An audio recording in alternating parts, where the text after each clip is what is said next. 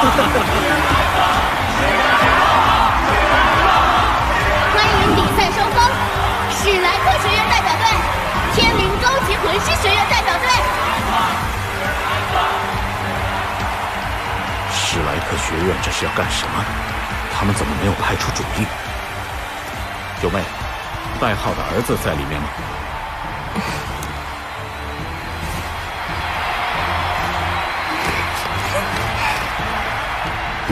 这么年轻，他们是史莱克的正选队员吗？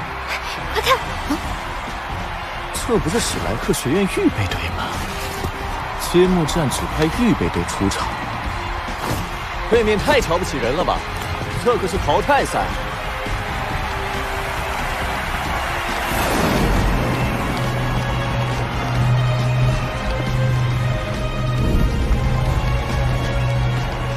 这是史莱克的光辉，唐门的荣耀。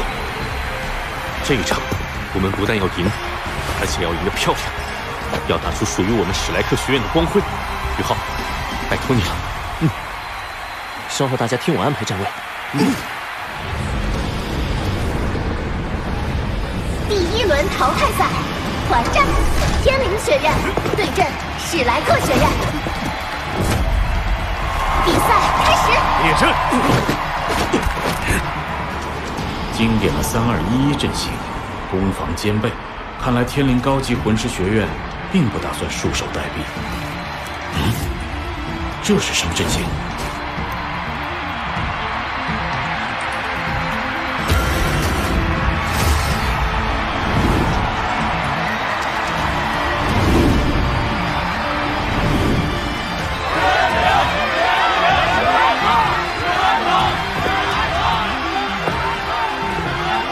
太瞧不起人了！大家开武魂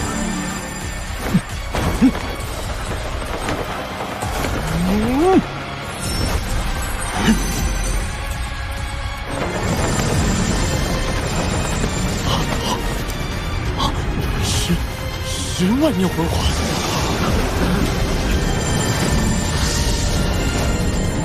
两个10万年魂环。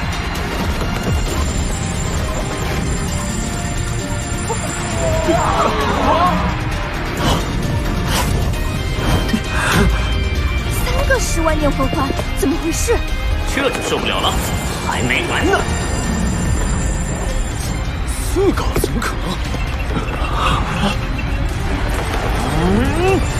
再来！这5个了，快看5个了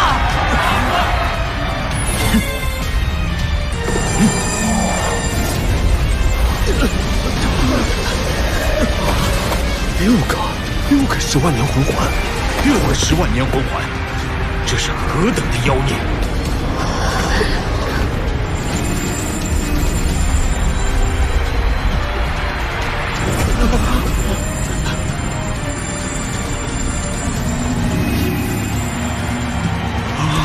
防御阵型，等的就是你的巨龙刀一起。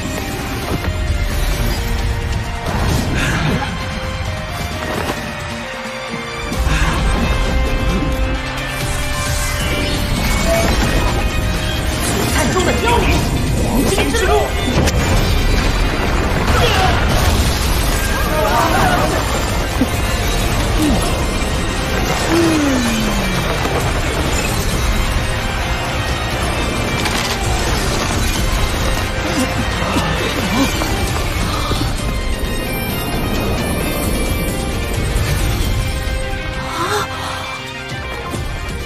比赛结束了。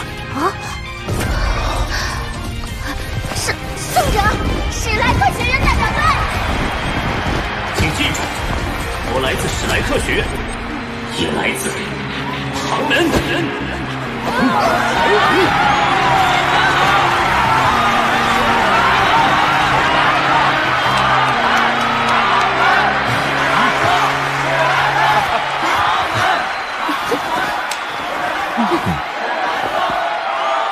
出手太狠了，我已经手下留情了。要不然他们没人能活着走下比赛台。其他队的比赛还要不要看？没兴趣。救命啊！谁来救命啊！场就是遇到史莱克了，为什么第一场就遇到史莱克？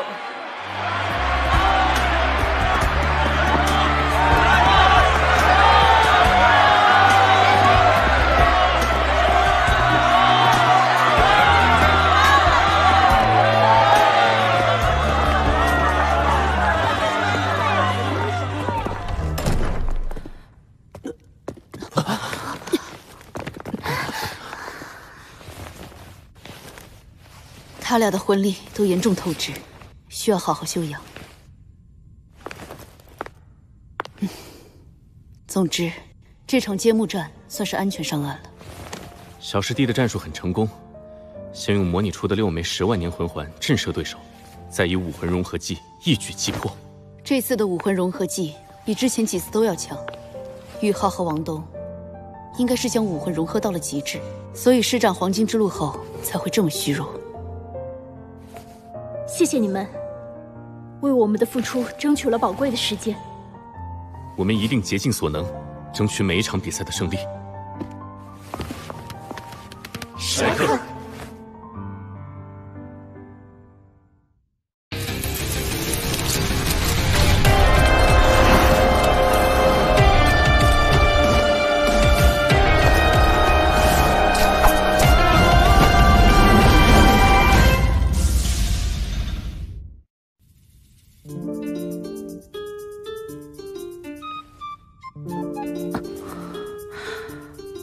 宇浩，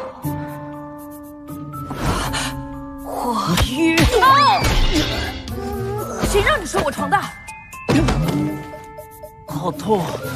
王东，比赛结束我就晕倒了，只记得我们赢了，怎么知道我会睡在这儿？再说大家都是男生，有什么大不了？等等，王东，我们赢了！我们赢了！是啊，我们赢了！淘汰赛只有1轮。接下来我们有3天的时间恢复，只要挺过几轮循环赛，小桃姐他们这些正选队员们就能陆续痊愈归队了。小桃姐，叫得好亲密。时间紧迫，我们赶紧修炼浩东之力，尽快恢复魂力。我先去换衣服，一会儿走廊见。第一次代表史莱克学院在全大陆高级魂师学院斗魂大赛上取得了胜利，这是一个新的开始。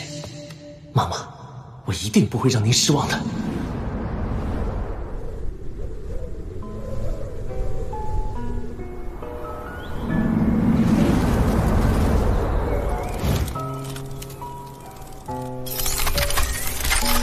我院在本届全大陆高级魂师学院斗魂大赛的揭幕战中成功上岸，让我们一起期待所有队员再创佳绩，把更大的荣誉带回史莱克学院。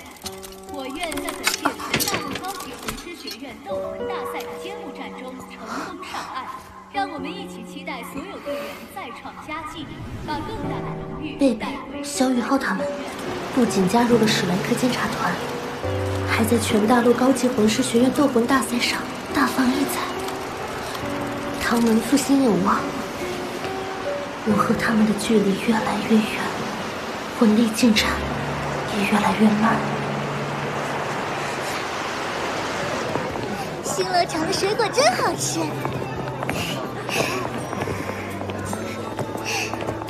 大赛已经开始3天，我看了其他学院的比赛情况。第1轮的淘汰赛，除了我们轻松出线，其他学院都可以用惨烈2字来形容。就连日月皇家魂导师学院也遭到了顽强抵抗。多亏了小师弟。循环赛明天就开始了，对于循环赛，我不得不做出详尽的战前部署。为此，你们需要了解各自的魂技。宇浩、王东、潇潇的魂技，相信你们在大乱斗选拔赛上已经了解了。江楠楠、徐30和菜头，你们的魂技方便讲给大家听吗？我的武魂是柔骨兔，魂技与初代史莱克7怪中的柔骨斗罗小舞大体一致，不过它是强攻系，我是敏攻系，更偏重速度。我的前3个魂技都是防御系，不过我有个超好用的第4魂技，那就是这是秘密，你们千万不要声张哦。菜头，班宇说你不仅在魂导器上颇有天赋，本身也是个出色的食物系魂师，让大家看看你的能力吧。哦，我的能力并不突出，你们看，好可爱的棒棒糖啊！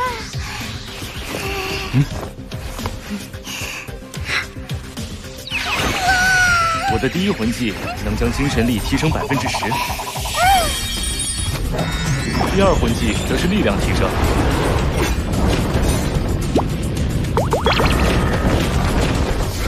第三魂技是防御增幅，第四是魂力增幅，增幅效果为10%，10%，好强烈的精神力增幅，我感觉精神力前所未有的凝聚。看来武魂系错过了一名天才食物系魂师。你们真是一群怪物！哎，这算什么？我听说2年级有个学员来自9宝琉璃宗，他的魂技增幅才叫厉害呢。不一样，7宝琉璃塔虽然增幅更强，却是实时的。你的棒棒糖只在制作的时候会消耗魂力，之后就不再消耗。菜头，你的天赋不在斗魂大赛上，千军万马的战场才是你展现能力的舞台。以你的能力，几乎可以保证一支1000人部队的补给。理论上是这样。二师兄，你好厉害啊！好了，你们回去都试试菜头的魂技。现在，我们来安排循环赛的战术。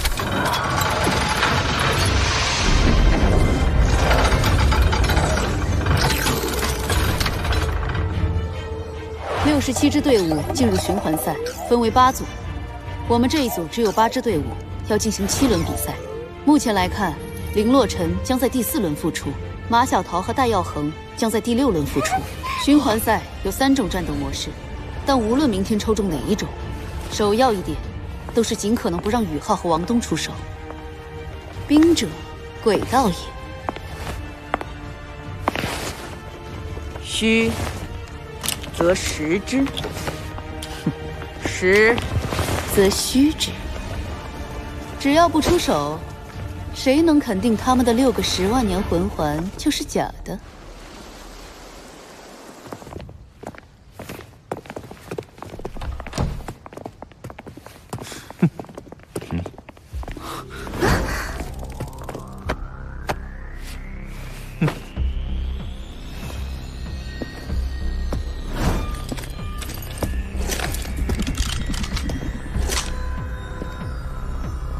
霍雨浩，我叫笑红尘，记住我的名字。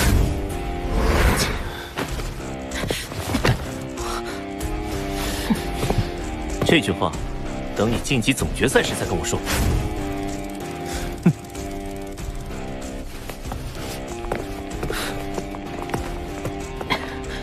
宇浩，刚才你拦我干什么？你不是他的对手。我用精神探测确认过了，那个笑红尘是一名5环魂王。魂王？他的年纪跟我们差不多呀，应该也是日月皇家魂导师学院的预备队员。日月皇家魂导师学院比我们想象中还要强大。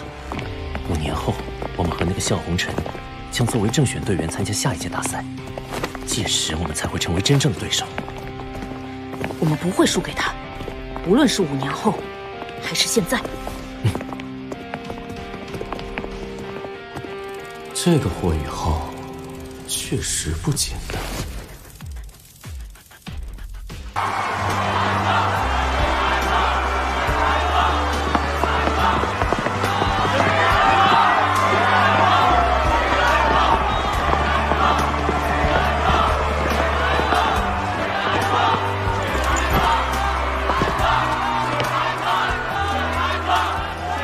循环赛第1轮，我们的对手是云罗高级魂导师学院。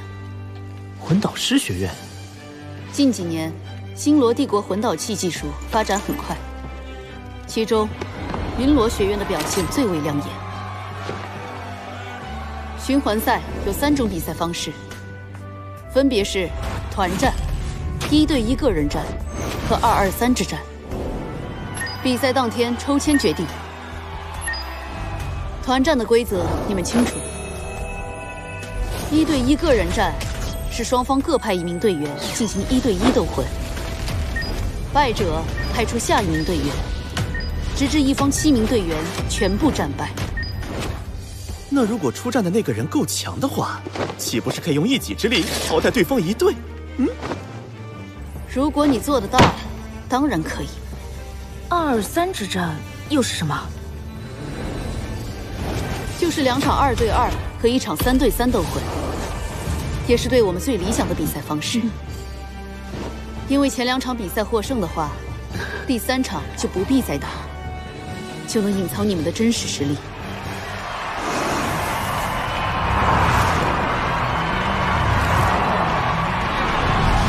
请双方队长上台抽签。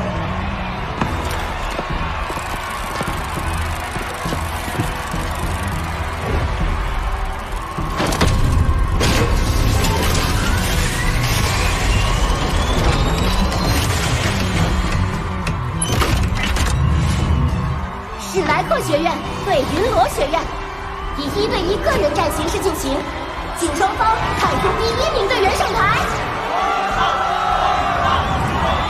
徐30，我给你这个机会。第1场，你上，看我的。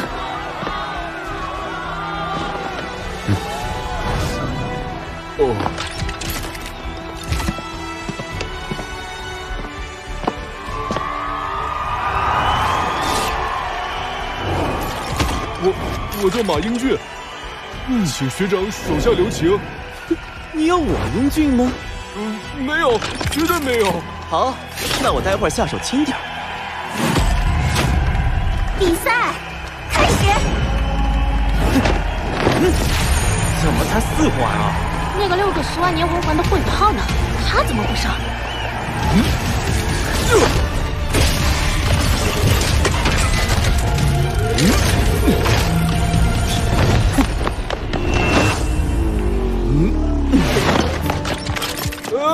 你跑什么？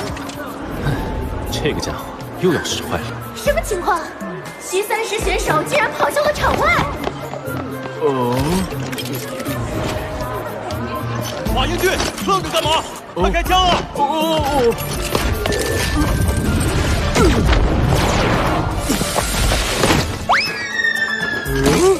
什么情况？掉落场外会被判为失败。全民置换。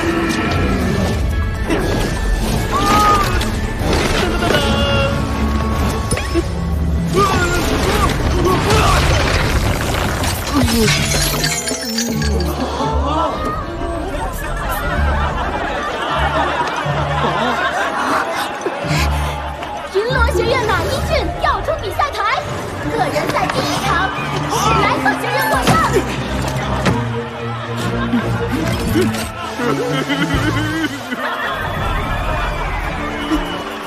下一个。这家伙的第4魂技叫做玄冥置换，在一定范围内可以瞬间切换自己和对手之间的位置。这本来是一个相当强大的技能，可这家伙用起来却往往令人无语。虽然获胜，但是其中取巧成分居多，史莱克还需要展现真正的实力才行。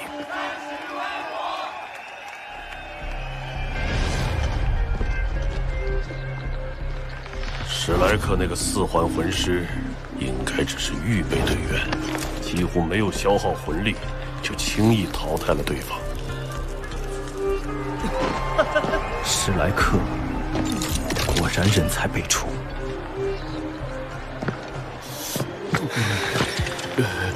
队长，我是不是上当了？废话，云罗学院的脸都给你丢光了。赏月，你上。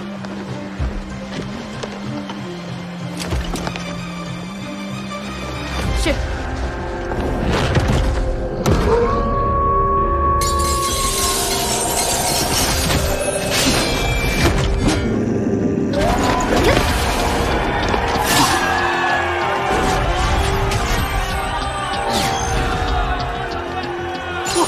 美女，无礼！宇浩，看好了，对方使用的就是近战魂导器。近战魂导器能将强攻系魂师的近战能力大幅提升，对付他们的最好办法就是拉开距离，避免近身。近战魂道期。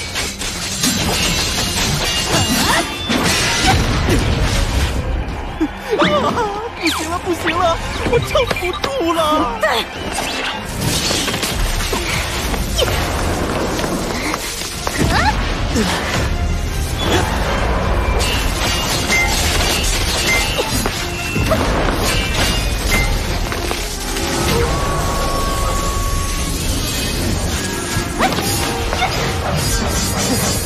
全民阵！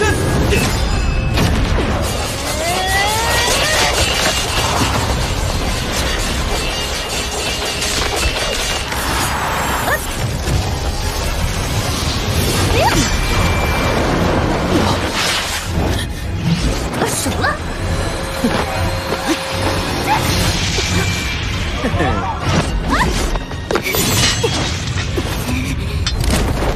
下去吧。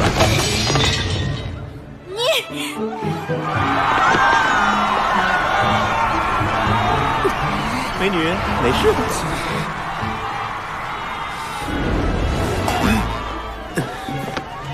我赢了，下一场吧。个人赛第2场，史莱克学院胜。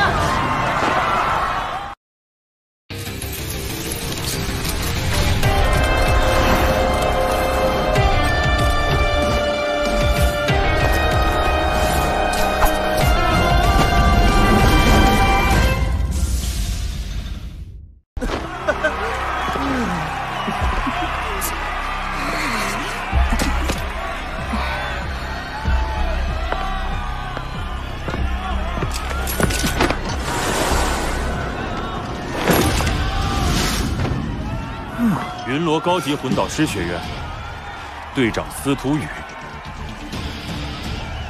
史莱克学院徐30。我知道你真正的实力绝非先前表现出来的那样。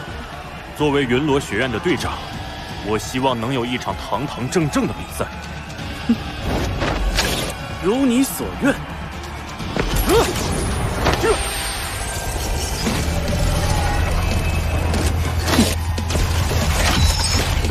小师弟，看，这就是我们魂导师之中攻击、防御都最为强悍的堡垒战法。堡垒战法，也叫炮台战法，以魂导铠甲保护自身，魂导武器遍布全身，辅以治疗型魂导器和魂力恢复法阵，能够令魂导师短时间内无视防御，魂力持续全功率输出攻击。切换一下，同阶魂师几乎不可能抗衡魂导炮台。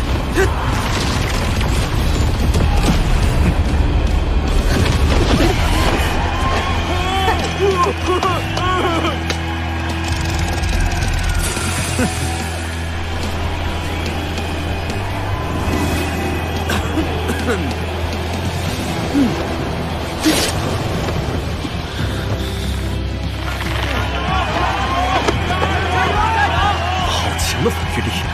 混蛋！队长刚才的攻击比我的魂导双刀强悍多了，他都能防御，却故意在我面前示弱。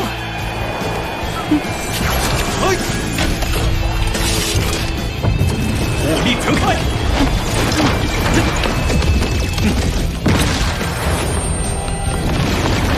那面大扇子是他的武魂，他用武魂发动魂技锁定，配合魂导追踪弹，目的是攻击30学长无法防御的背后。这回看你怎么打！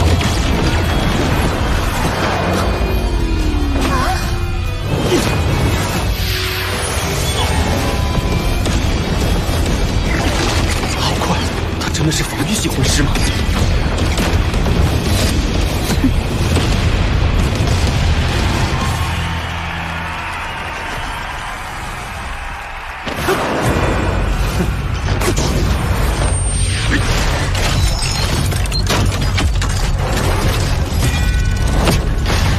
？4级巨力魂导炮！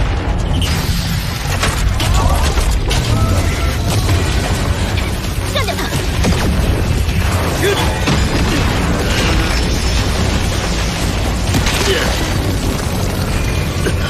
这家伙不会又故技重施吧？炮台战法最强的一点就是不动如山，令那个换位技能对我无效。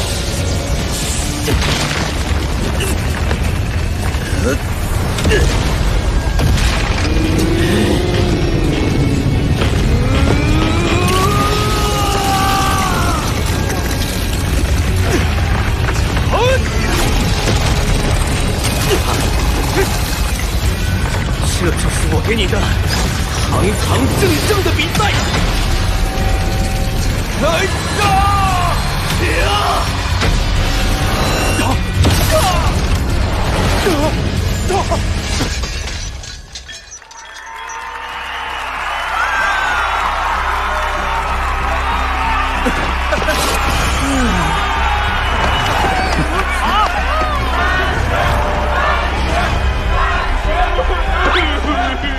徐学长，好强！他的魂力等级比我还高一级，我们7人之中真要比修为，他才是第一。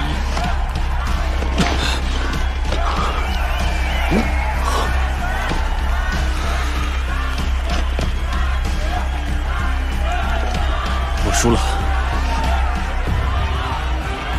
心服口服。剩余个人赛，云罗学院全部认输。云罗学院弃权，史莱克学院徐30获胜，并获得个人赛剩余全部得分。弃权7分。云罗学院弃权了，1穿7呀！史莱克那个徐30相当于1穿7呀！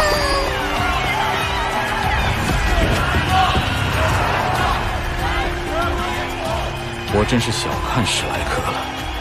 那个4环魂师虽然没有之前那个6枚10万年魂环的少年惊艳，却实现了1穿7的壮举。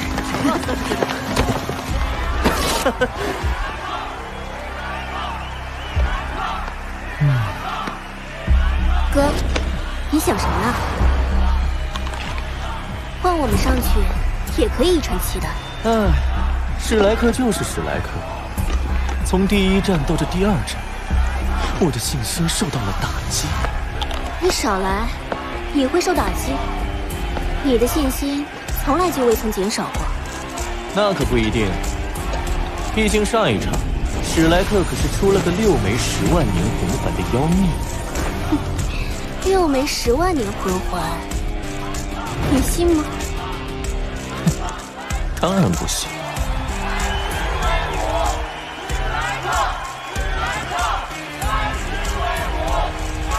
循环赛第1轮，我们无伤过关了。你们先回酒店，抓紧修炼。周老师，我们不留下来观察其他队伍的比赛情况吗？是啊，至少要看看日月皇家魂导师学院的比赛吧。观察对手，有我一个人就足够了。你们要保留神秘感，避免被其他队伍看透。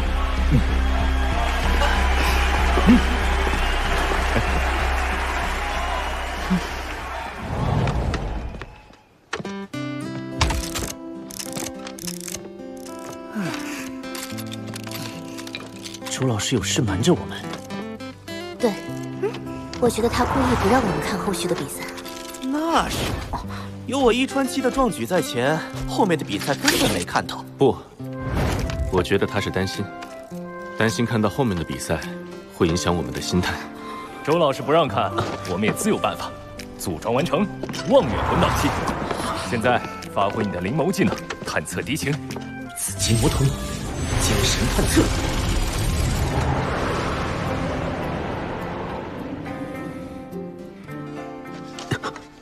那是宇浩，你看到什么了？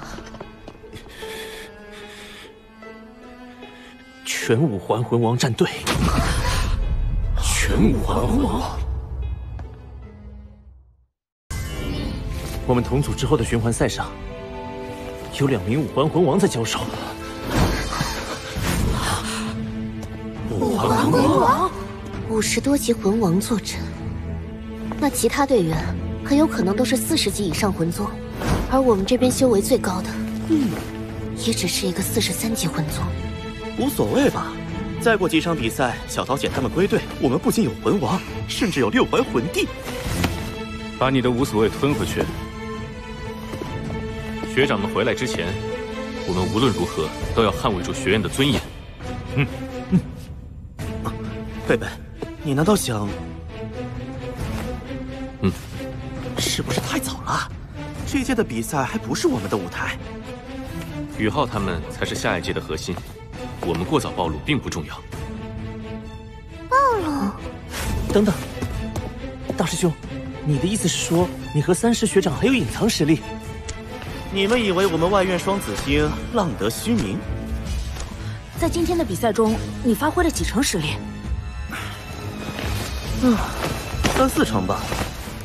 事实上，我和贝贝配合才能发挥出最强实力。就算面对修为一般的魂帝，也未尝不可一战。太好了，那我们一定能坚持到小桃姐他们的回归。但是只有大师兄和3师学长2个突破点还不够。我、王东、潇潇3人始终是块短板。这种时候，你能不能不要老带上我？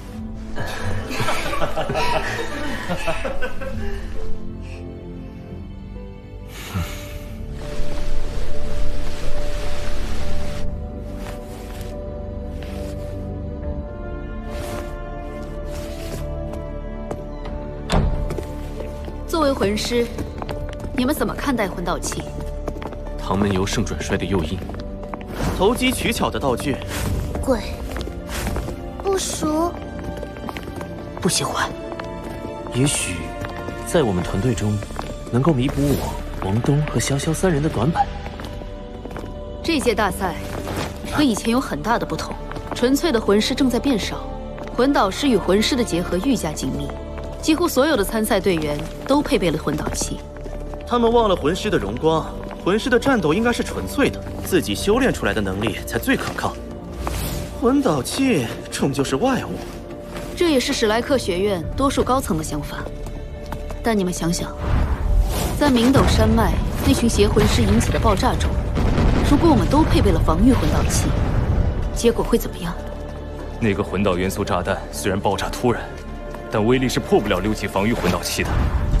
如果学长们配备了防御魂导器的话，姚浩轩学长就不会牺牲了。虽说我们现在实力不够，需要配备魂导器，但修炼到一定程度，魂导器的作用就很鸡肋了吧？如果以自身修炼为主，魂导器为辅，岂不是更强大？如今，就算像玄老那样的98级封号斗罗，也不敢说傲视整座大陆。毕竟日月帝国那边几位9级魂导师一直是威胁，更何况还有传说级的10级魂导师。此外，随着人类对魂兽生存空间的不断压榨，魂环也许会成为奢侈品。届时，魂导器就是人类强大的根本所在。唯有接受，我们才不会被时代淘汰。你们跟我来，我带你们去个地方。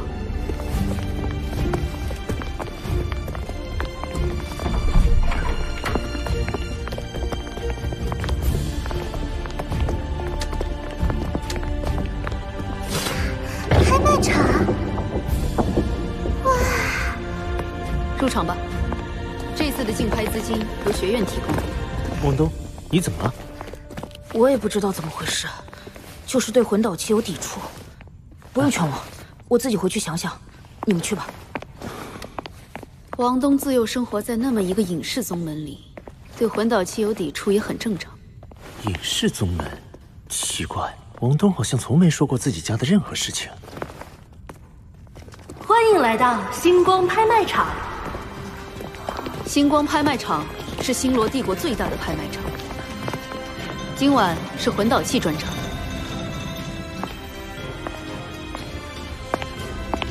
各位贵宾，晚上好，我是星光拍卖场的拍卖师清雅。今晚的拍卖将由我主持。今晚的拍品有3到6级魂导器，适合魂王以下修为的魂师、魂导师。3至6级魂导器，简直是为斗魂大赛量身定制的。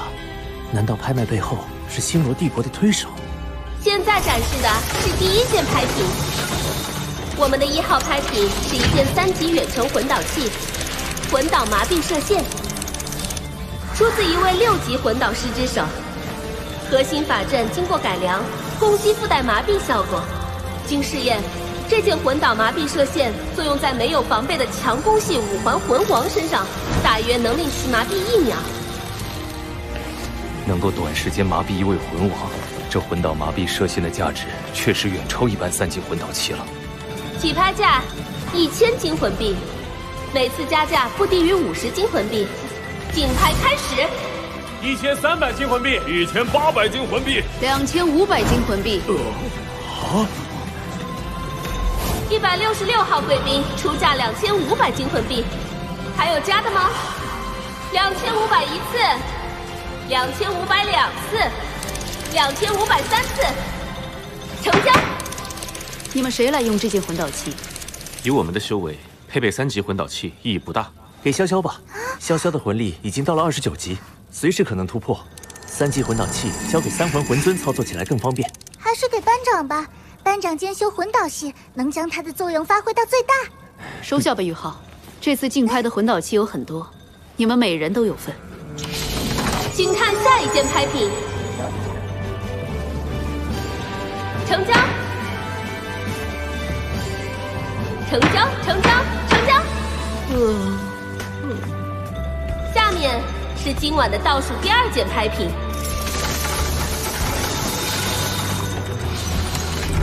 这件拍品有一个好玩的名字，叫做奶瓶。奶瓶只是俗称，正确命名是充能魂导器，作用是补充魂力。多少级别的奶瓶能补充相应级别魂师等量的魂力？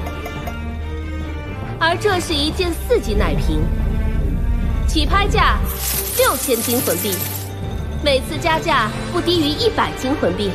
1万金魂币，2万，2万1千，2万5千，2万5千一次，2万5千2次，2万5千金魂币3次，成交。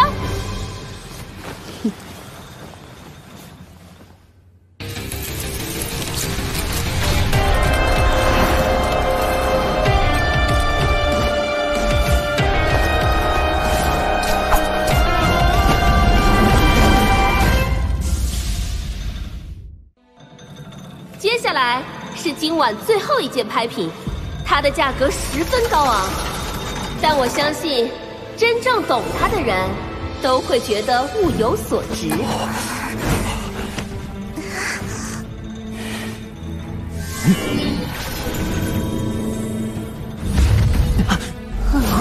宇浩，你怎么了？好锋锐的感觉，是刻刀。什么是刻刀呀？制作魂导器最关键的步骤就是铭刻核心法阵，这需要用到专门的刻刀。越是高级别的魂导器，制作起来越需要高等级的刻刀。在座贵宾中如有魂导师在，相信对猎榜刻刀这4个字不会陌生。所谓猎榜刻刀，就是在全大陆刻刀排行榜上排名前100的刻刀。每一柄都是可遇而不可求的宝物。整个史莱克学院也只有2柄猎榜刻刀，分别在魂导院仙灵儿院长和番禺手中。还在等什么？开始竞拍吧！这位贵宾，请稍安勿躁。这件猎榜刻刀虽然珍贵，却有一个致命的问题，容我说明。致命问题？在刻刀排行榜中，他排在第99位。但以他的实际能力，排进前30都不成问题。之所以排名低下，是因为这是一柄受诅咒的刻刀。难道是那柄会反噬主人的凶刀噬灵？不错，这柄刻刀正是有着凶刀之称的噬灵刻刀。它诞生于3000年前的日月帝国一名惊才绝艳的9级魂导师手中。诞生伊始，即为主人招来凶灾，令其陨落于一场恶战。此后历经37位主人，这37人无一例外，全部惨死。生灵之基。我听老师讲过凶刀噬灵的故事，他的诅咒之名绝不是谣传。即使他是猎榜刻刀，我们也不能要。起拍价10万金魂币，每次加价不低于5000金魂币。竞拍开始。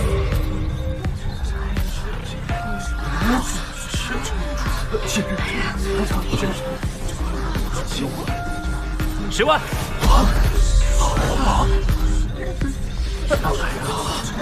这位贵宾出价10万金魂币，还有没有贵宾出价呢？宇浩，你，周老师，大师兄，我有办法消除这把刻刀的诅咒，拍下来吧。10万一次。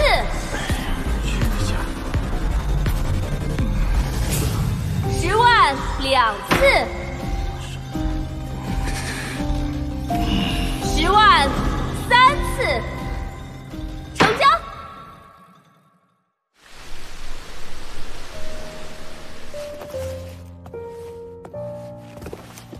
今天大家的收获不错，不知道王东怎么样了？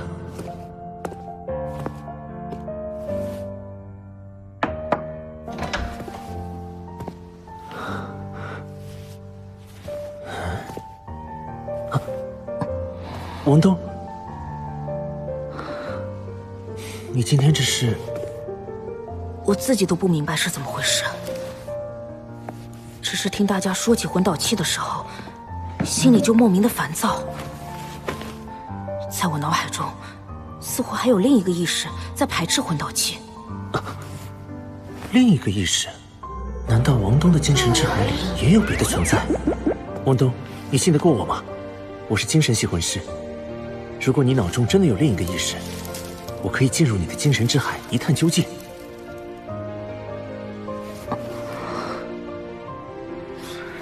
我相信你。好，那你闭上眼睛。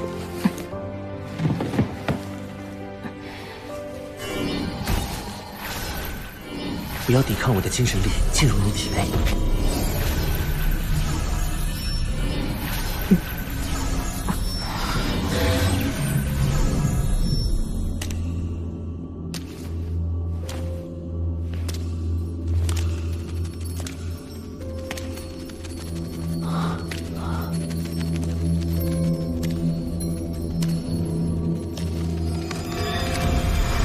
那是什么？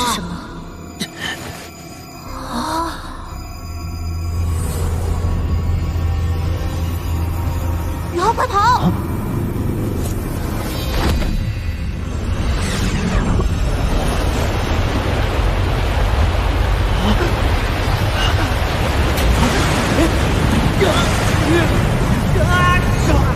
不好，宇浩有危险！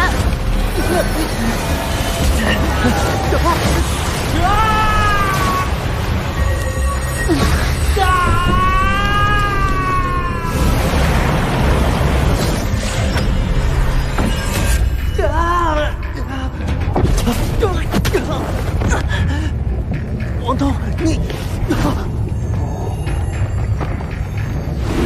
是小东。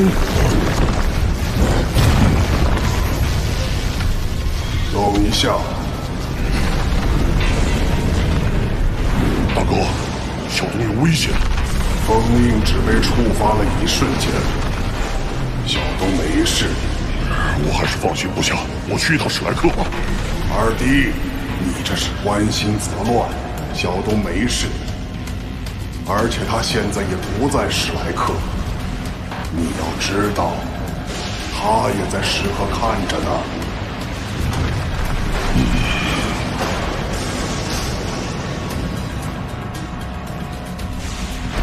是啊，不过封印被触发也是一件大事，我们得多派几个宗门弟子暗中保护小东。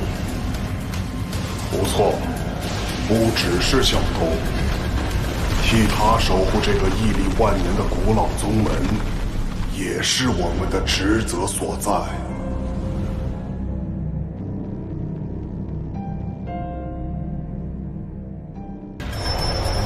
宇浩，快跑！不好，宇浩有危险！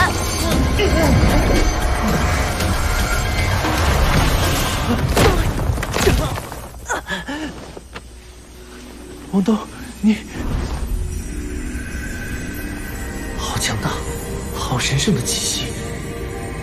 这股力量是在保护王东吗？一老，王东的精神之海隐藏的究竟是什么？会不会对他有所损伤？那是封印的力量，用来守护王东的精神之海不被侵蚀。封印？玉浩，你不要尝试窥视王东的精神之海，这股力量源自于一缕神石，足以让你形神俱灭。好险！神石是什么？所谓神石，就是神明的一丝意识。神？王东的身世很不简单，他精神之海中的那缕神石，其原主的强大难以想象，即使是我生前最强的时候，也无法与之匹敌。王东到底什么身份？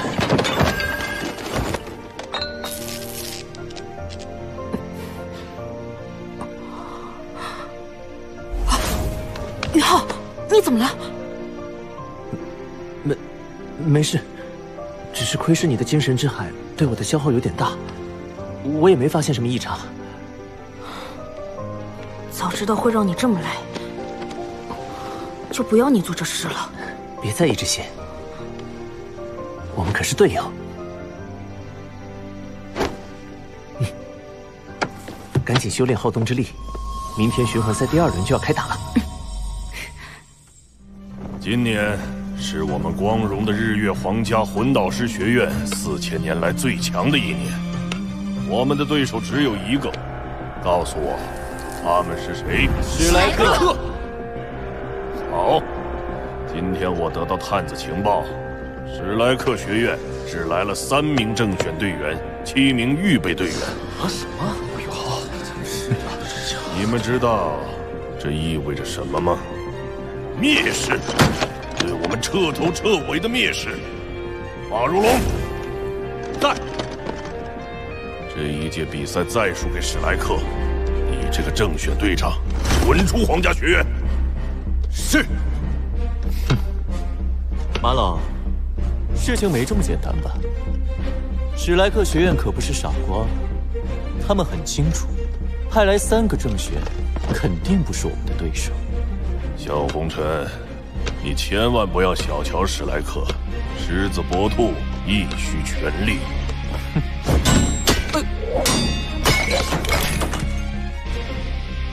马老，我的对手只有我自己。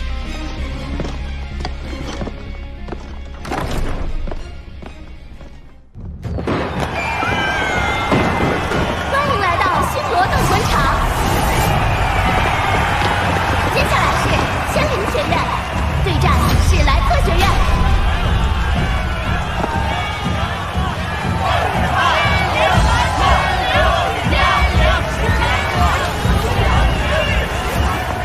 再坚持2战，林若晨学姐就回归了。太好了！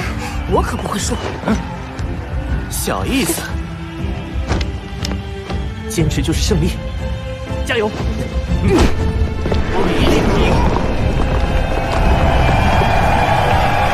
请双方队长上台抽签。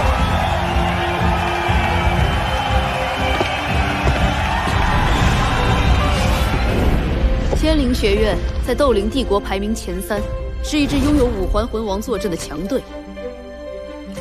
淘汰赛阶段，他们的纯魂师阵容展现出了不俗的实力。天灵学院队长沈策，魂环2黄3紫。虽然不是最佳魂环配置，但他的武魂是穿透力极强的强攻系器武魂千机矛。最麻烦的是，他们有2个控制系魂师，分别是冰属性安冷夜和火属性飞雨焰，被称作冰火双控。大家一定要小心。穆老，真的不派人过去吗？他们同族有一队，可是有3名魂王啊。是少哲让你来问的。他放心不下，只派预备队出战，史莱克可能走不长远。为什么一定要获得冠军？孩子们做得很好，你告诉少哲，以霍雨浩为首的这7个孩子，将是史莱克未来1000年辉煌的奠基人。这一届大赛，我就是要把他们历练出来。穆老，您把他们看得这么高？10年磨一剑，我们要着眼未来。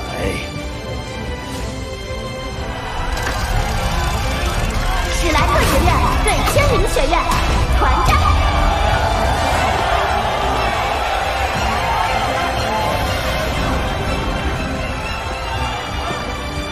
让你们见识下我的最强攻击！比赛开始！开武魂！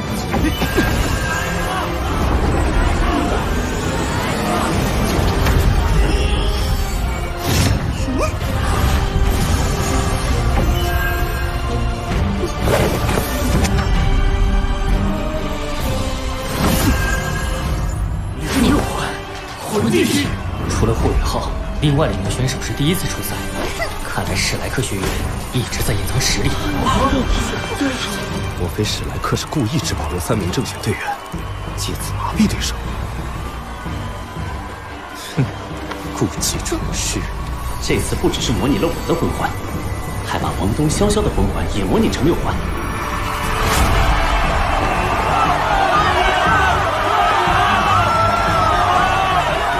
对手士气动摇，就等于为我们创造了新机。史莱克学院除了那个有6个10万年魂环的霍雨浩，竟然还有2名6环魂帝。白虎公爵的长子戴耀和也是魂帝修为，意味着史莱克至少有4名魂帝坐镇。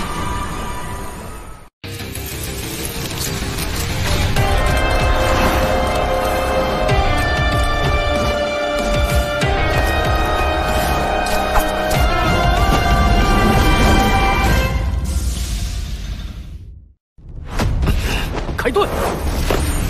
杨明、宋虎、白晨、叶茂4人都是防御系器魂师，武魂灵犀盾。他们武魂相同，应该来自同一宗门，配合会很默契。史莱克，出击！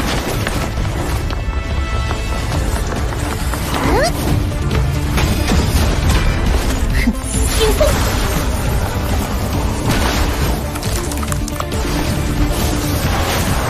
滚下！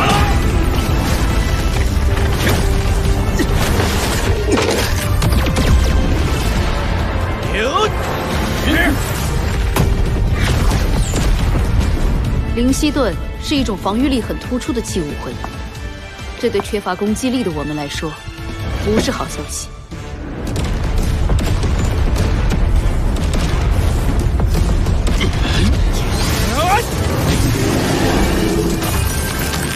寒冰盾。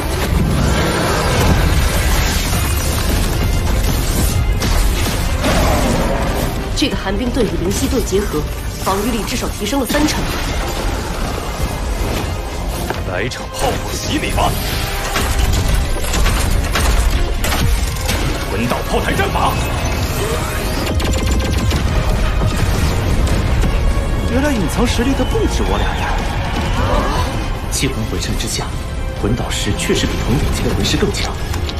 更何况2师兄用的还是火力最大的魂导炮台战法。楠楠学姐，好机会！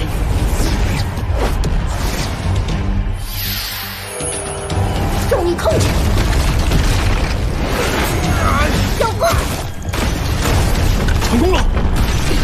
交给我。魂骨技能，冰霜龙拳。他有魂骨。这块头部魂骨品质很不错，这个魂骨技能的威力接近魂王的第5魂技了。第3魂技，雷霆之怒。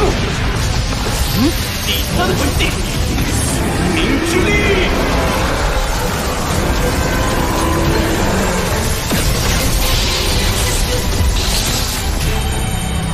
天机矛。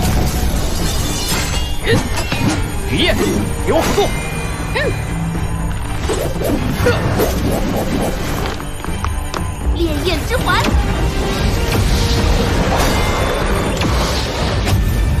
世之意，新年夜。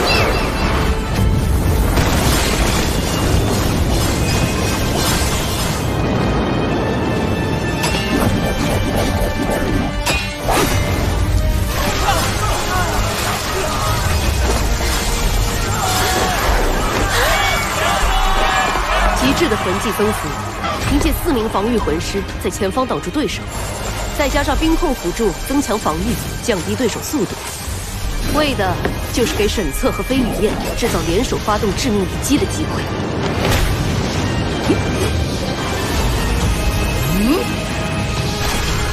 霍雨浩，迎接你的终结！赤寒，千钧一击！紫极魔瞳，灵魂冲击！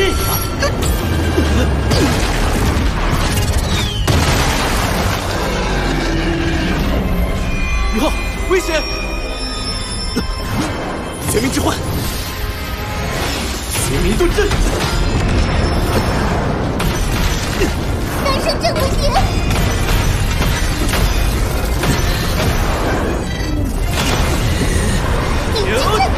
玄冥阵，好恐怖的威力！我来不及蓄力第2击了，冷夜，看我的！去！来吧，霍雨浩，让我看看你的真实实力。这是你所犯下最严重的错误——永动之域。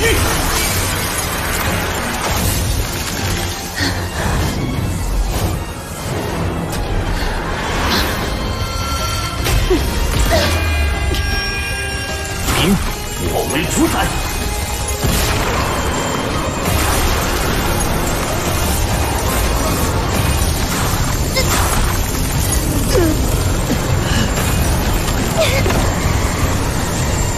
还要继续吗？我们认输。史莱克战队获胜。冰霜龙卷的威力足以媲美魂王的第5魂技，就这样被打回去了。难道他真的是拥有6个10万年魂环的魂帝？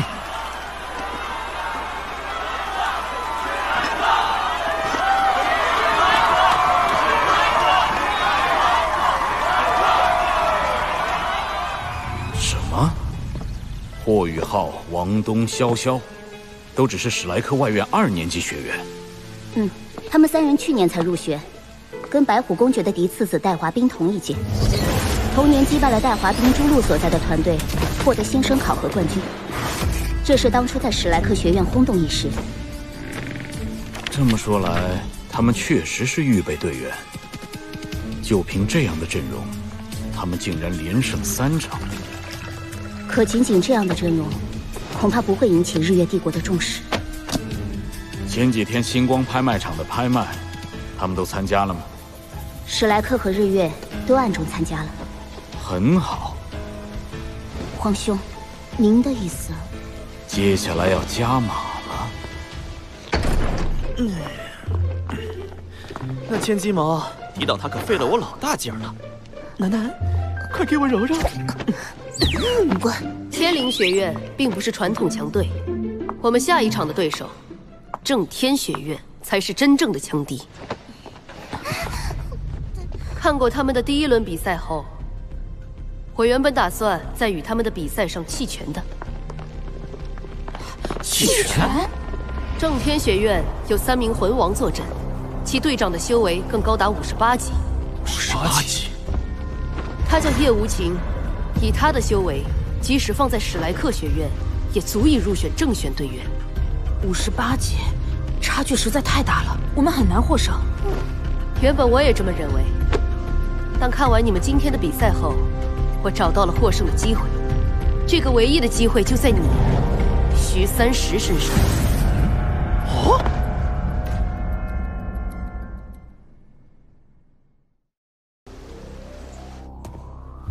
案子调查过了，史莱克那边只有贝贝、徐三石、江楠楠3人是原本今年会升入内院的核心弟子。至于那个叫霍雨浩的少年，除名字外，一无所知。他会不会真的是有6个10万年魂环的魂帝啊？绝无这种可能。今天比赛上他一招破解冰霜龙卷，也让我一度怀疑他的修为。但仔细想想，就算真的魂帝，也不能直接控制对方魂技。所以只有一种可能，霍雨浩的武魂也是冰属性，且品阶更高。思路对了，洞察力差了些。天灵学院第一发千机矛打出的时候，霍雨浩对沈策射出了一道光束，那道光束让沈策的攻击迟滞了一瞬，很可能是一招精神属性的攻击。您的意思是？双生武魂。霍雨浩的年纪不大，修为最多是4环魂宗，以他双生武魂的天赋来说，确实也算优秀。可惜年岁太小，实力终究不能跟我们笑红尘比。马老，您的意思是，如果年龄相当，我就不是他的对手了？你说呢？就算他是双生武魂，可我也是魂师、魂导师双修，在同样年龄的情况下，他的魂力未必能修炼到我这种程度。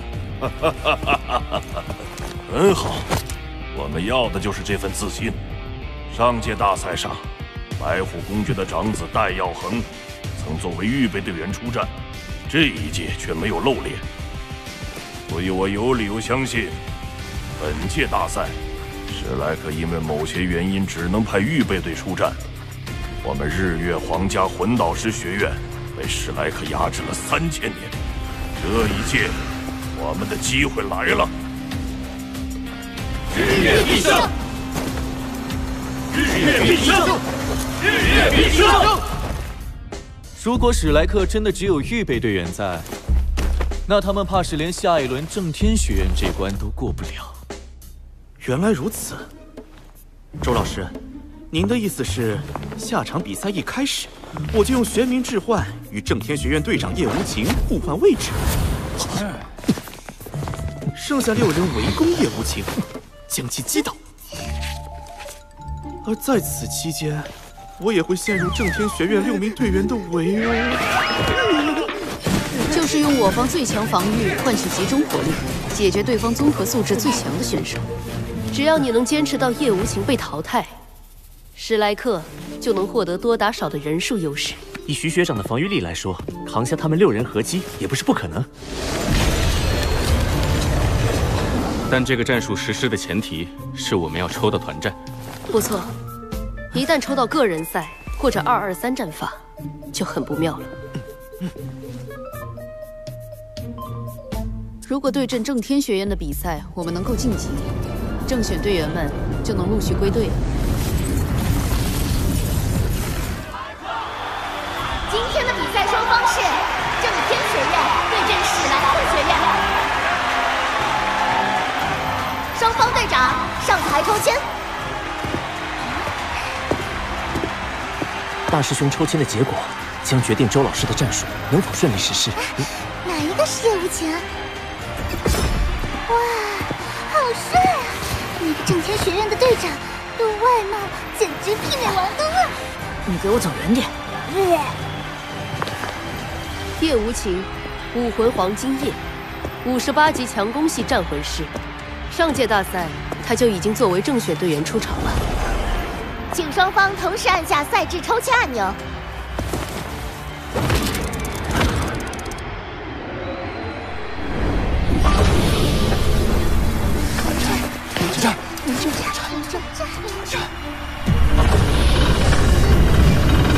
史莱克学院对正天学院223战法。223，这是赛前分析中对我们最不利的一种出现结果。正天学院最大优势就是拥有3位魂王，他们必定会在每个回合里都派出1位魂王坐镇，以各个击破的战术，在3个回合里形成对史莱克的绝对压制。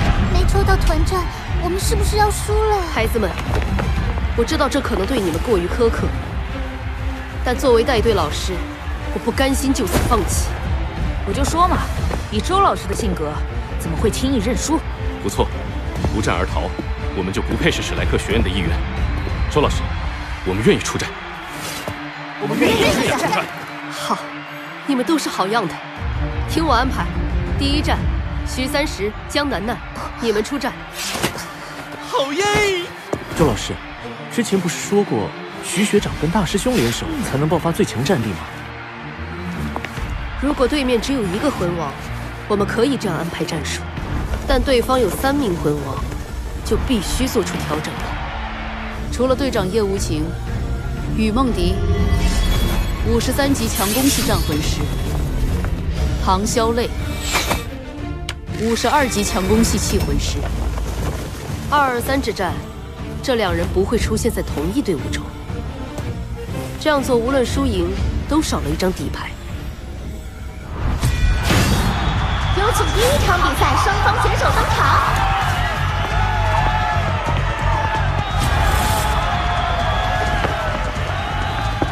如果我是正天学院领队，一定会派实力排第2的雨梦迪出战第1场，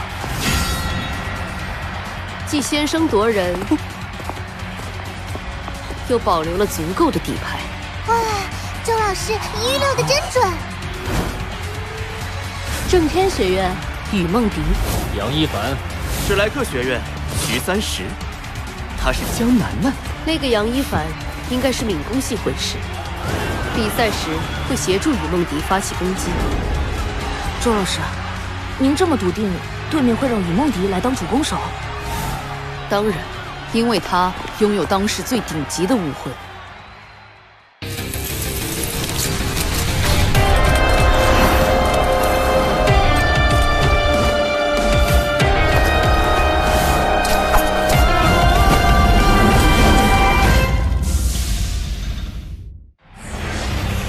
比赛开始。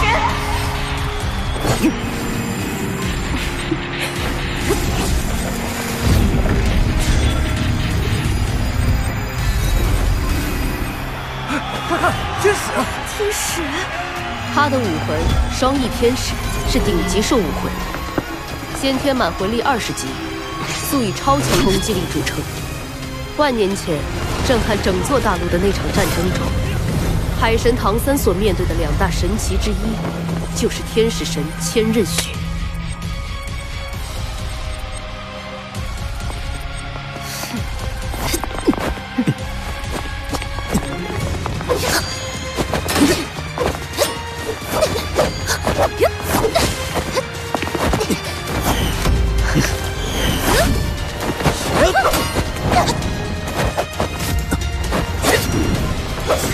神圣双剑，圣耀14斩，剑王，玄冥置换。早料到你会用这招，这招对杨一凡没用的，这家伙的速度连我这个魂王都自叹不如。小心！他们真正的目标是江楠楠。这速度好恐怖！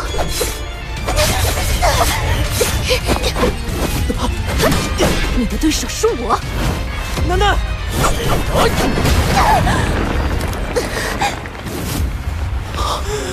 先担心你自己吧。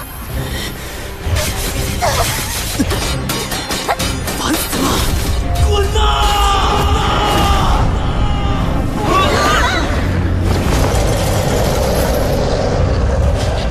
血脉觉醒了。周老师，您知道，普通玄冥龟品质上是比不上蓝电霸王龙的。他既然跟你并称外院双子星，武魂肯定不普通。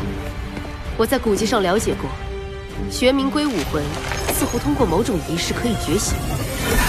我们7个人里面，如果说有人的武魂能够和小师弟的极致武魂相比，那就是30了。不过他的武魂处于封印状态，没有足够强的刺激，无法突破封印。刚刚为了救楠楠，暂时突破了封印。大师兄，徐学长这武魂究竟是什么？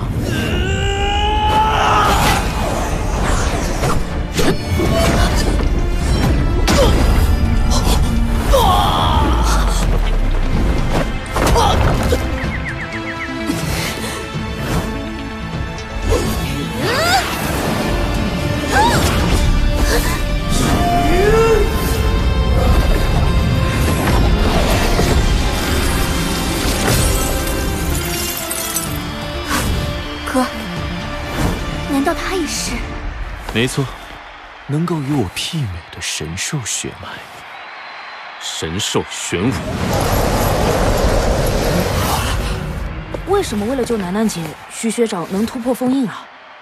这也是一段孽缘，似乎30玄武血脉觉醒的仪式跟楠楠有关。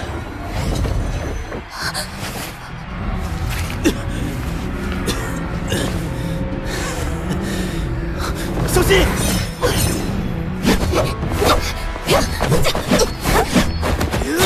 这名玄冥龟魂师爆发出的战斗力确实强悍，但雨梦迪可是拥有天15魂的魂王，即使以1敌2也胜券在握。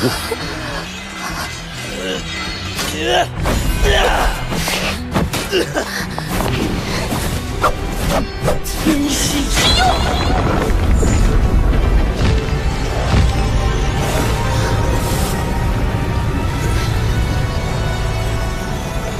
雨梦迪的魂力暴涨了1倍。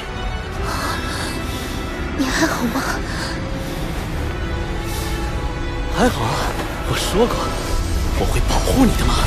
天使，他要发出最强一击了。楠楠，抱歉，这招我只能抵挡3秒。够了。玄冥阵，玄冥遁阵。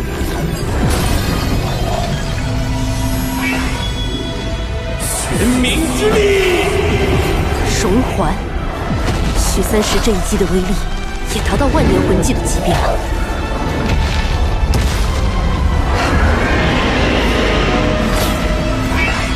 封神斩！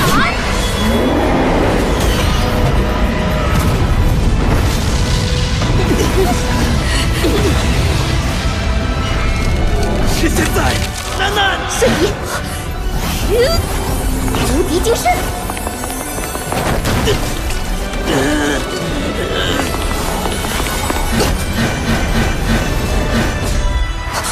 怎么会？3秒的无敌金身，足以让江楠楠精神施展游记了。妖功！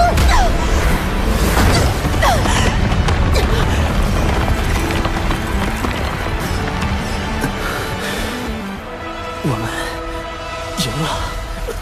223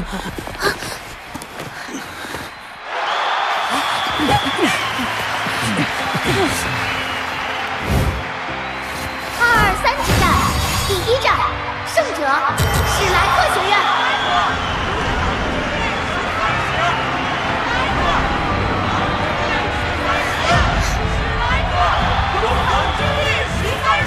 30来自一个拥有神兽血脉的隐士宗门，可惜他现在不是通过仪式觉醒，而是因强烈的情绪波动暂时突破封印。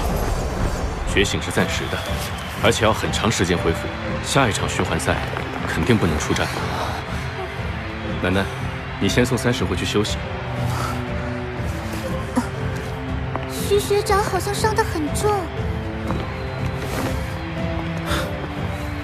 第1场我们赢了，还淘汰了对方实力第2的魂王，占据比赛主动权。菜头、潇潇，第2场你们2个上。有请第2场比赛双方选手登场。正天学院，唐潇泪，血狼；史莱克学院，何菜头。潇潇。他们把最强的留到了最后。比赛开始。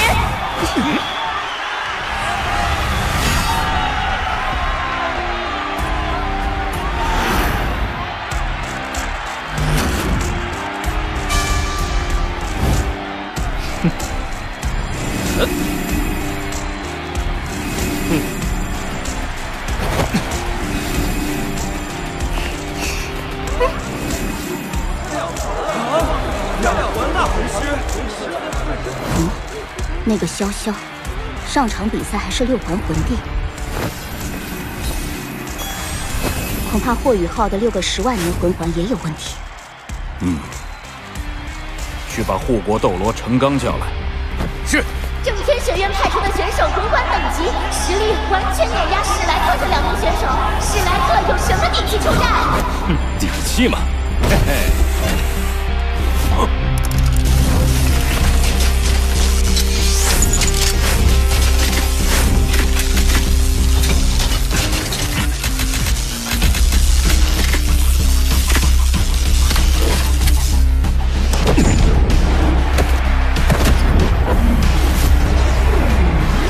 取魂导炮，史莱克学院魂导系居然研发出了魂导式单兵最强攻击武器。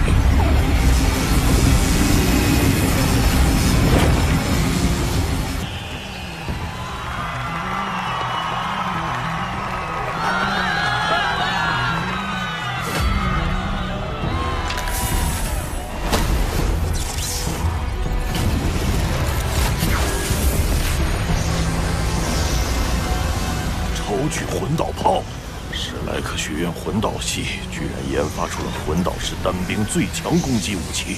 驱动超巨魂导炮需要吸收一名魂王全部魂力，正天学院可不会给他充能的时间。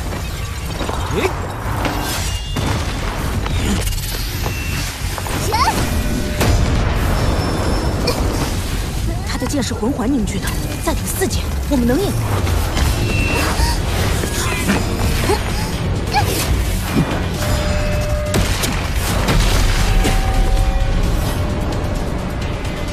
挡得漂亮！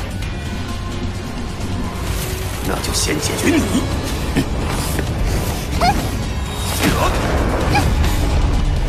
收手！不要管我，抓紧技能！快呀！果然不出你所料，我没事。看你能扛多久！破之石，不知重器，螺旋剑，顶之战斗。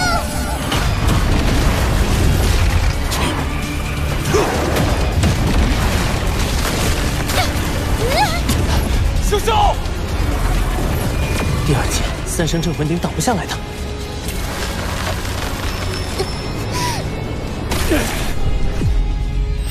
二师兄强行提升魂力，将超巨魂导炮的蓄能时间缩短了1半。有意思。不要管我！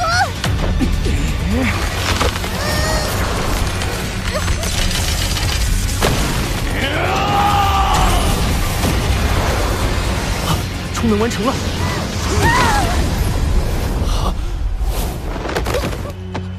教授！不！你们这群混蛋！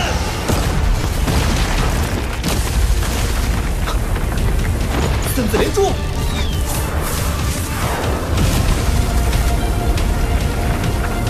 不好！救我！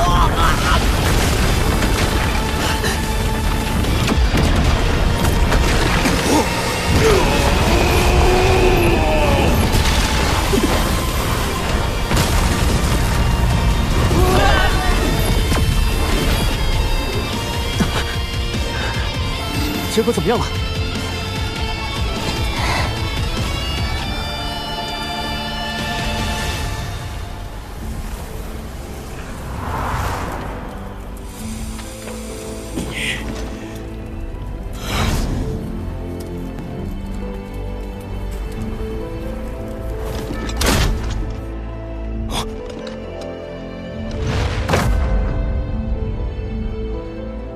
二师兄的暴击之力完全碾压对手，但前面过快蓄力，导致身体超出了承受极限。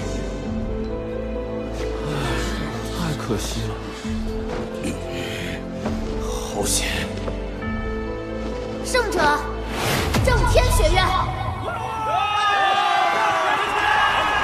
师兄，二师兄！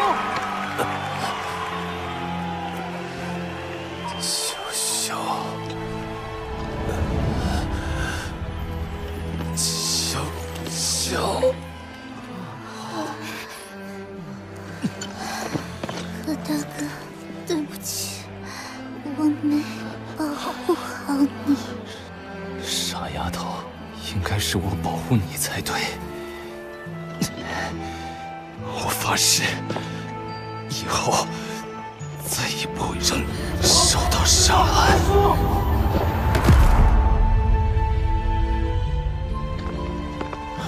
菜头，潇潇，你们做得非常好，我们绝不会让你们的付出白费。宇浩、王东、贝贝，准备出战。是。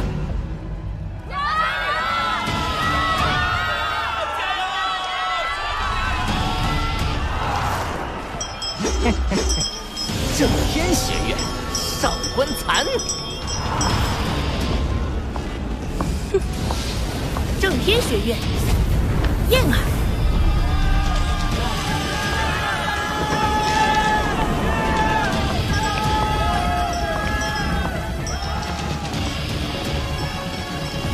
正天学院叶无情，领教各位高招。正天，赢在今天！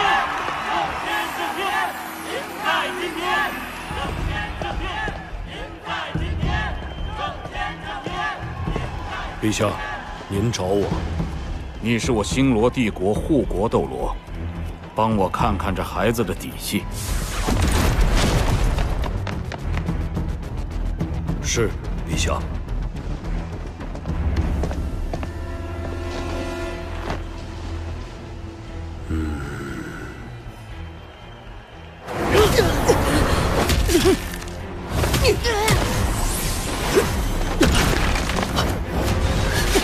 大师兄，灵魂冲击！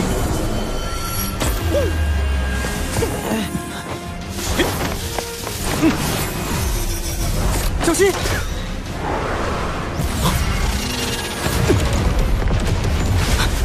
好险！他的黄金业武魂凝聚着庞大且不稳定的魂力，一触即爆。先解决辅助魂师。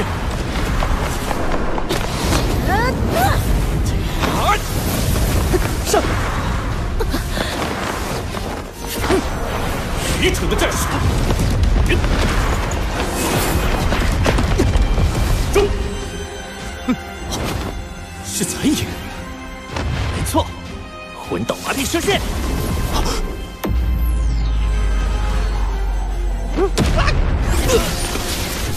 漂亮！宇浩用魂导麻痹射线成功麻痹了叶无情，并利用叶无情的黄金叶重创上官残。这是麻痹魂导射线，身体变迟缓了。混蛋！我们的目标一开始就是你，叶无情。队长，我帮你挡一阵，你尽快恢复。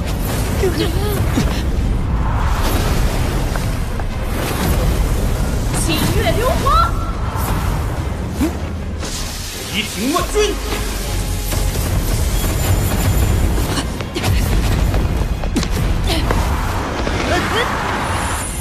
冰地爪，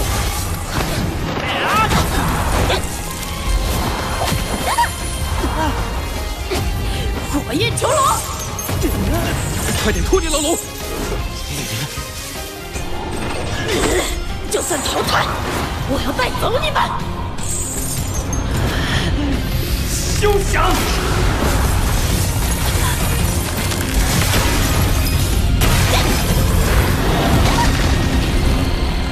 正天学院燕儿出局。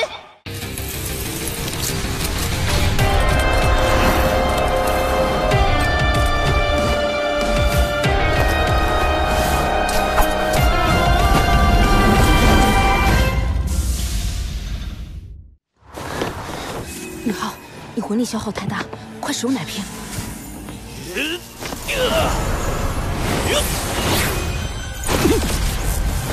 你是史莱克队长，那就先解决你。很好，你也有资格让我使出全力。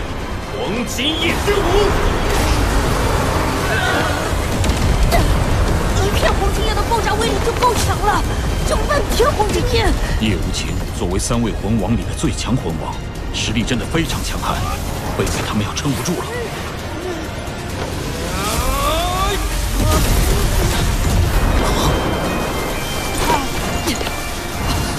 寻常的技能已经无法与之抗衡，必须激发我的极限。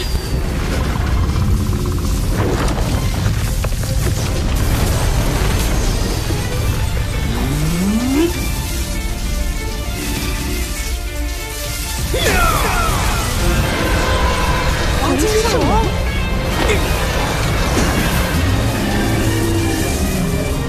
黄金圣龙，蓝电霸王龙已经是顶级兽尾魂。而黄金圣龙比这血脉更为精纯。龙是魂兽始祖，黄金圣龙这一声龙吟，让在场所有兽魂师的武魂都忍不住要俯首称臣。史莱克学院创始人黄金铁三角武魂融合才能使出的黄金圣龙，而贝贝一人就能实现，这孩子的天赋无与伦比。霸皇雷月。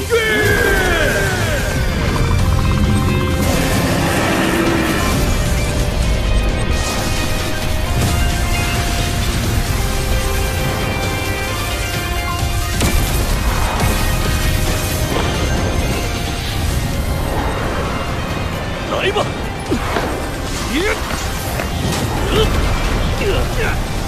你能扛住我等级更高的黄金封印，也算不容易了。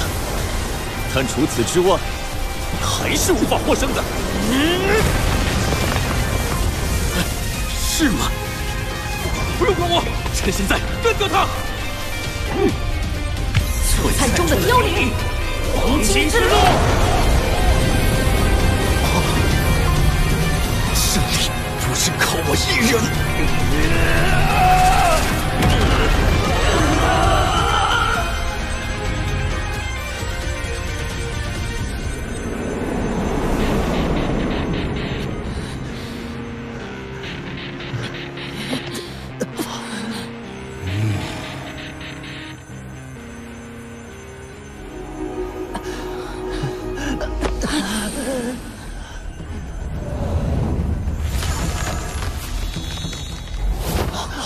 修为太高，黄金之路封不住他。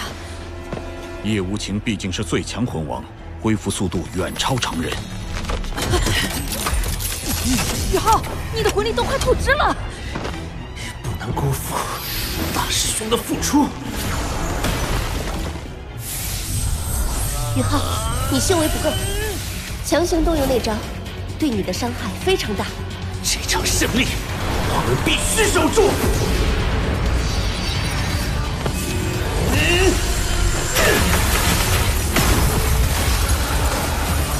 这股气息，不对，这不是人类该有的气息。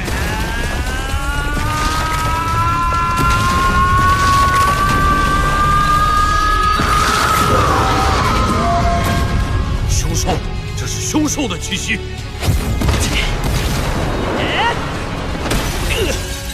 玄玉手。 你魂力不足，伤不到我。冰皇之怒！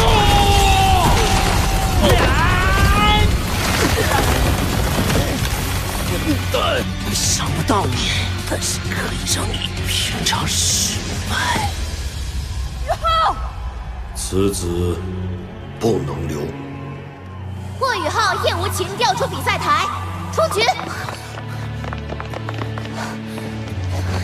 这是史莱克赢了！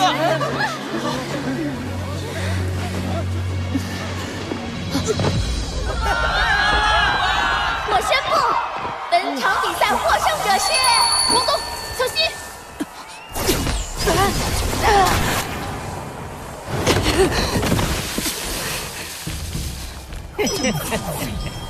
最终还是要我来终结比赛呀！想体面的话，就自己下台。刚刚的武魂融合技也耗尽你的魂力了吧？你现在什么魂技都使不出来了。是我们大意了。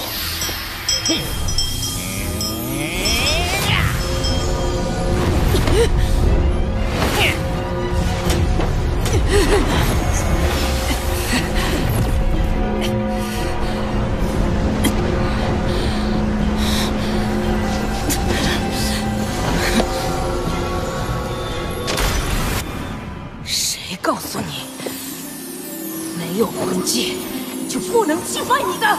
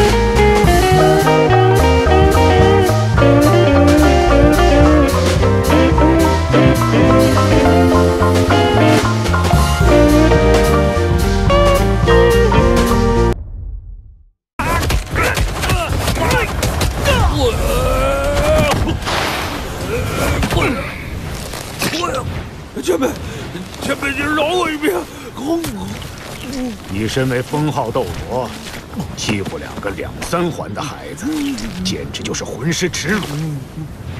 回去给宇浩和王东道歉，此事我作罢。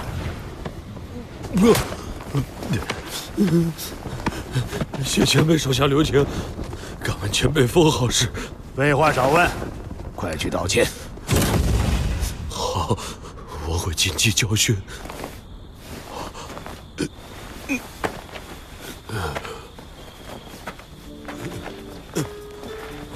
好一个史莱克，没想到和真正的强者相比，我什么都不是。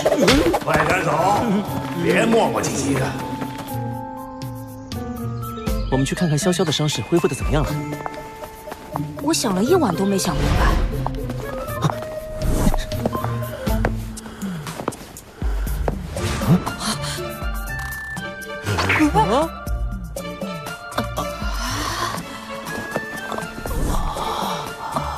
昨晚那个程刚为什么要回来跟我们道歉？也许是忌惮我们未来的能力。要不要再来碗粥？好，葛大哥。小心烫。今天突然有胃口了，好饿。太好了，你还想吃什么？我都给你做。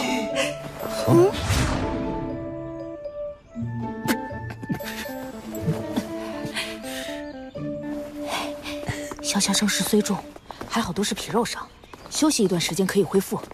大师兄和3世学长的武魂休养几天也能复原。只是今天的比赛，我会出场。林雪姐，尊敬的各位来宾、参赛选手们，今日高级魂师精英大赛将开始第4轮的循环赛。循环赛第4场，史莱克学院对长宁学院团战。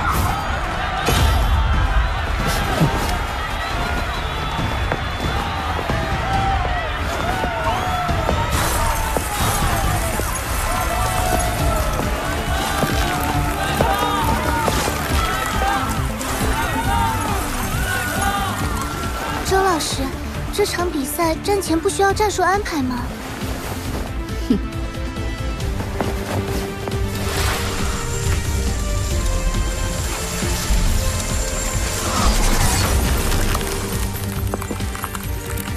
史莱克学院，这场比赛是团战，不是2、2、3之战。2人就够了。你是谁？史莱克已经伤到连替补的替补都派上了吗？小子们，我们长宁学院将成为斗罗大陆万年来第1支击败史莱克的队伍。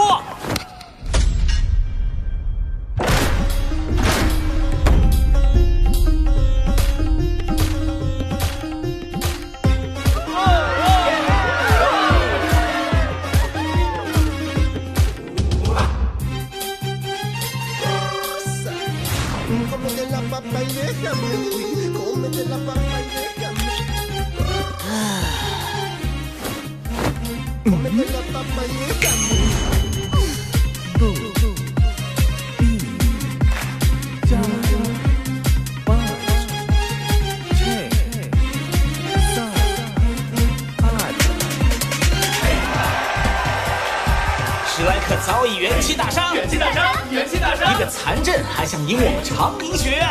做梦！长宁学院，长宁学院！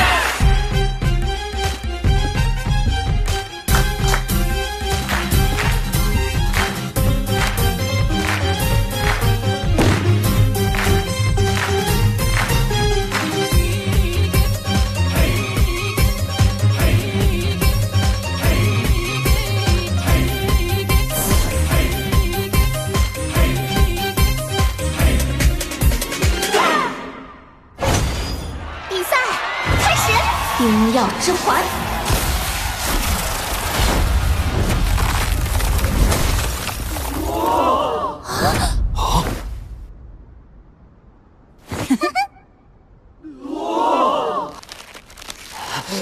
好强！这个替补，我是正选队员。裁判。可以宣布结果了。胜者